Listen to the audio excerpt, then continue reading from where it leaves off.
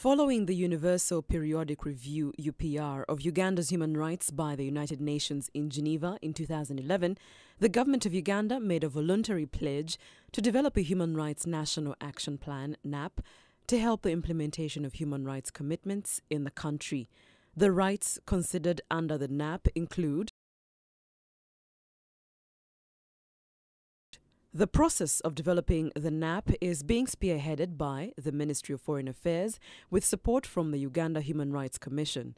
The NAP is based on a countrywide consultative process involving government departments, local government leaders, MPs, religious and cultural leaders, the general public, among others. The consultative process is being carried out on selected common, internationally and nationally recognized human rights themes, including freedom of peaceful assembly and association, right to health, education, land, food, water.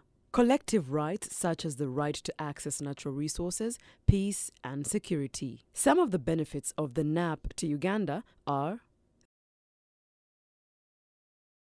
the final NAP will be launched before the end of this year and will thereafter be presented by Government of Uganda to the United Nations in Geneva in March 2016, in fulfillment of Uganda's reporting obligations to the UN. This message is brought to you with support from the Democratic Government Facility, DGF.